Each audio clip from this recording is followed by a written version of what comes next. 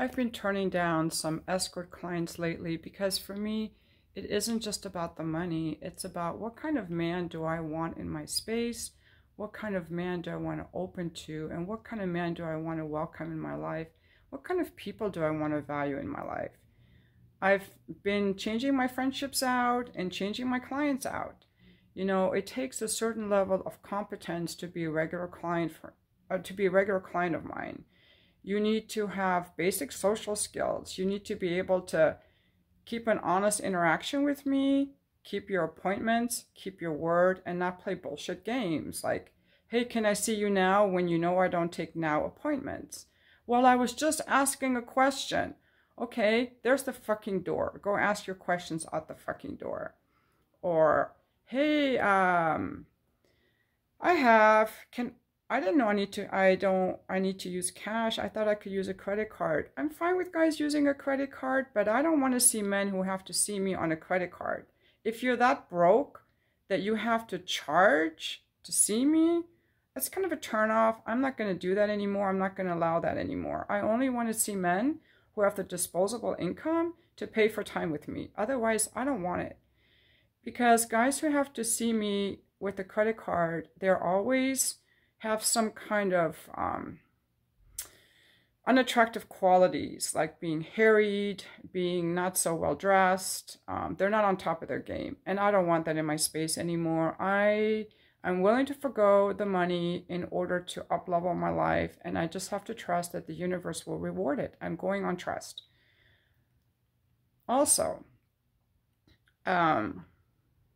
if you're that broke that you need to use your credit card to see me, how do I know that you aren't going to contact the credit card company and reverse the charges? Now, that's only happened to me once, and that was just for a deposit, but it's a risk I can't afford to take. I need to trust you. I need to know that you're competent enough to be able to show up with the resources to be with me. Else, are you going to rob me, like reverse the funds? That's robbing me. That guy who asked for the money back was a piece of shit, but whatever, he's gone now. So the gentleman said, oh, well, I've seen you before. You can trust me. I'd never seen him before. He said 7 years ago. I haven't even been an escort for 7 years. So he was lying. Now I'm supposed to see a guy who not only wants to pay with the credit card because he doesn't have the cash, but he's lied to me and told me that he's seen me before. This was going to be a $700 appointment. He paid me a deposit once before and canceled because he had COVID, so he really would have come. I'm sure he would have come, but I didn't like him lying to me, because if you're going to lie to me to weasel your way into an appointment and you're going to manipulate me, how can I trust you? I don't trust you anymore. Now remember, we women have a natural instinct for so many things, and it's so important. I'm making this video because I want people to know, I want men to know all the things we scan for and all the things that make you a threat or sexually repulsive to us, and there's so many. You might think, well, I'm paying this escort, she's going to see me. Well, the only escorts that are going to see you if you lie and pull shit like that are escorts who are disconnected from their bodies or have to dissociate or have no standards. And I'm very low volume, but I consider myself a high-level escort because I stay embodied and I have standards. I have standards for myself and I have standards for my clients. And my intention is to always greet you with an open heart. But you gotta show up. You can't be lying to me and pulling shit. And if I accept clients like that, I'm going to lower my vibration. And right now I'm in the process of raising my vibration by using better boundaries in how I speak, being kind, and weeding out people who are manipulative, controlling, and lacking boundaries. So this is just on my own personal stuff, and I'm willing to give up on money to do it, because if I take money, if I fuck some guy just because he's got, you know, some resources for me or is giving me something, I'm harming myself. So I'm on my own self-improvement journey. Nonetheless, this is what women have to think about, because even in dating, like if you lie to me about that we've met before. How can I ever trust you for anything? Like, how can I ever trust that anything you're going to tell me is real after this? How can I trust you to even pay me and not reverse the charges? Because you're willing to lie to me just to get your way. Like, that's very threatening and feels very unsafe. So is just throwing out random words like, hey, I want to see you, and then never following up. There are certain qualities. It's hard for me to explain. I've tried to explain to men, even when having sex with them. The quality of restraint is so attractive. Ladies, have you ever had sex with a guy and he's just being a little too anxious for something to progress or move forward, or a position or whatever? He's just a little too anxious, and you're like, I need a little more time, let's slow down a little bit. But he can't help himself. He's so anxious, he's so turned on. If he can restrain himself, oh my God, that is so freaking attractive.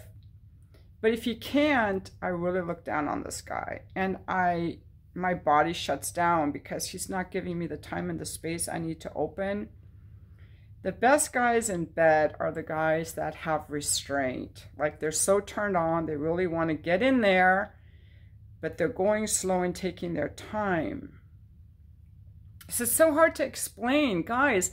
This is what it's like, so hard for guys to understand. They're like, I just want to get in there. Why don't you want to let me in there? Because my body, you can hurt me with that. With your body. Your body can cause me a lot of pain. So you have to get me relaxed and trusting and opening. And when you're so, I got to get in there now, I can't relax and trust because I'm guarded, because it's going to hurt. Not because I don't like you, but my body just isn't quite ready. Remember, you're entering me. And it's the same thing with guys who are like, I got to see you now. I need to see you now. Are you available now? And it's like, that's kind of a turnoff. High status men, and by high status, I don't mean money. I mean men who have accomplished something that they've built. They can plan ahead. That's very attractive to a woman. If you can plan something ahead, if you can use restraint, if you have competence, effectiveness, willpower, if you can get a woman to be with you because you're being fucking honest, not by withholding your sexuality, not by lying and manipulating, not by like, how can I weasel my way to get in there now? If you're a high quality man, women will naturally want you. They will naturally want you. That is a fucking byproduct. You're not developing yourself to be a high value man just to get some woman who can abandon you. No. Because if you're a high value man, that woman may not want you, but lots of other women will. Those qualities of competence, effectiveness, willpower, restraint, perseverance, determination, physical fitness. Your physical fitness says everything about your restraint already to me. Those qualities are going to make you more effective at your job, going to make you feel better about yourself, lift your mood and your spirits. They're going to improve your life on all levels, with your friends, at work, your health, and they're going to draw a lot of women to you. So if that woman doesn't want you, fine, next. That's how you have to look at it. You're doing it for you, and the women are a byproduct. But if you drop on any of those things, women are not going to want you because we feel either afraid of you, turned off, or repulsed. And the only women you're going to get are, if you do get women, they're probably going to be low quality, traumatized women, I guess. I don't know.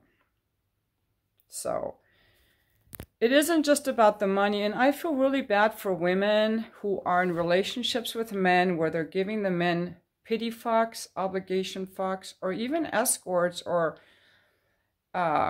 non-privileged escorts. There's a term for that. Survival workers, I guess I'm going to say, that are having to have sex with men just because they need the money. That's gotta be the most horrible thing. Because guys, it's not for us like it is for you. We have to actually feel safe and like you to enjoy the sex with you. Because if we don't, it's like, look at my face. It's like the most horrible experience. It's like eating a pile of shit while being punched in the stomach. Let me put it that way. Having sex with a man that I don't want to have sex with is like eating a pile of shit while being punched in the stomach, because it's, first of all, it's emotionally and mentally repulsive, and because of that, I'm not going to enjoy it, and I'm going to enjoy it even less. So I really want men to get this, and the best book to help you understand a lot of this and what women really want is the book Mate. One more thing, American men often have difficulty with proper dress.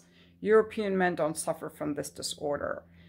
If your beard is unkempt and your dress is big and baggy, you look like you're socially inept. Like, it's just gross. Every man should have a properly fitted suit, even if it's just a $300 suit at Men's Warehouse, and wear some leather shoes on a date. Show the woman that you actually care about how you look. I mean, there's so many things. If I see a guy who's not dressed well, I don't want to go out with him. I don't want to be seen in public with some disheveled looking guy. Yeah, I'm so laid back. I wore flip-flops on my date. Well, you look like you don't give a shit, and you look like you're not groomed. And if you can't even take care of yourself, I don't ever want to be near you. And now you make me look bad because you look like a disheveled mess. That's how it appears to women. European men have a much better sense of style.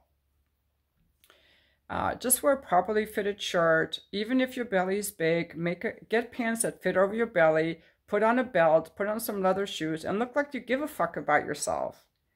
Also, guys, keep your apartment clean. When I look at guys' YouTube videos, I check out their background. And for some of these guys, I'm like, I don't know how any women would even want to come over here.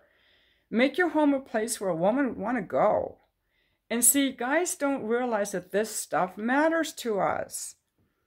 This stuff matters to us. Why would I want to have sex with a guy who's just got some mattress on the floor and bright lights? Like, that is such a turnoff. Now, a guy wouldn't care. He's like, I have a woman. I don't even need the freaking mattress. This is why understanding women helps you be successful. But having a nice home helps you live in a better space. And I'm sorry that your parents didn't teach you that. I can guarantee you my sons learned all of this stuff. Maybe because I'm from Germany and I paid attention to all that stuff. But a nice home is a place that's comfortable for you, where you can invite your woman. There's so many great tips in that book, Mate, but everything I'm reading, I'm like, yes, yes, yes. I wish every man in every man would know this stuff, because you would not give up on women if you were doing this stuff, because you won't get every woman, but you'll get enough. And look at me. I do all the stuff that I think women should do, and I have nothing going on. Do you know how many dating prospects I've had for a boyfriend in 9 years? Fucking zero. Yeah, I've hooked up with some guys. I've gone on one date with a guy here and there. I've never gone on I went on 2 dates with one guy, never even fucked that guy. Usually I just go on one date. I don't have any dating prospects because men aren't doing the shit that they need to do to make me want them. That's what it is. If men would just do the shit that they need to do to be attractive, like be fit, wear decent fitting clothes, I would find lots of men to date. This guy I went on the date with twice was actually my age. It was a few years ago. And I noticed after lunch when we walked back to the car, I was embarrassed to be seen with him in public. There was one man I went to dinner with. He wanted to go on a beach walk with me on the next date, and I didn't want to go because I didn't want to be seen with him in public. And I questioned myself for that, but yeah, I absolutely want to be with the guy that I'm proud to be seen with in public. So if you got this big belly and baggy clothes, like, no, I don't want to be, if you're going to embarrass me in public, I don't even want to go out with you, and I'm not even attracted to you. See what I mean? And there's no way I'm going to fuck you if I'm embarrassed to be seen with you in public. You know? But a guy's like, I don't care what you look like. You got some curves, I want to get in there. So that's why women are the gatekeepers of sex, because when we're the gatekeepers, we are requiring you to step it up. And that's why I feel bad for that woman, Lauren Smith Fields, I believe. A beautiful African-American woman in New Jersey, I think, who was found dead after having a Bumble date. I don't think he meant to kill her. I think it was an accident. She was overdosed on fentanyl. They had messaged a few days on Bumble, and then she invited him straight over. He was a white guy, very well-mannered. The police questioned him and said he was a nice guy and let him go. They didn't even investigate the crime scene. A month later, they were still the used condom in the trash can, like they didn't investigate, so it's all over the news now. But the point being, there are women like Lauren who are trusting, kind women who invite men over, and this is why I'm making this video, ladies, too. You can't be that easy. You've got to have standards for these guys. Any man worth fucking is a man who's going to meet you first in public. Meet you first in public, for sure, at the very minimum.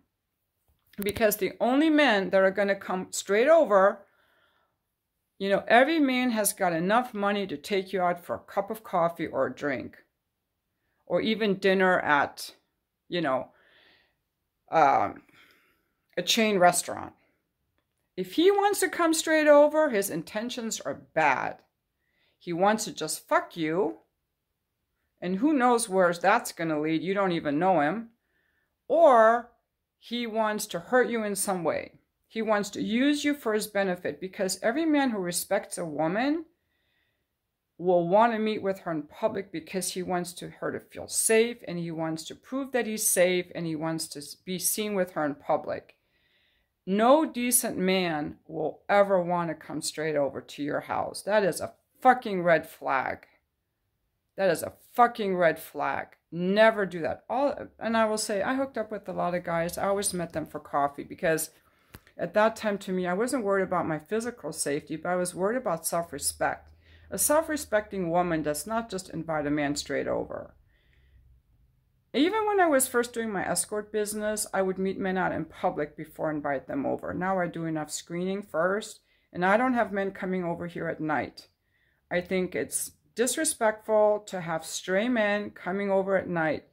I mean, what will the neighbors think? And I think what will the neighbors think is a good question to ask, because it keeps you on top of your proper game. You know, I mean,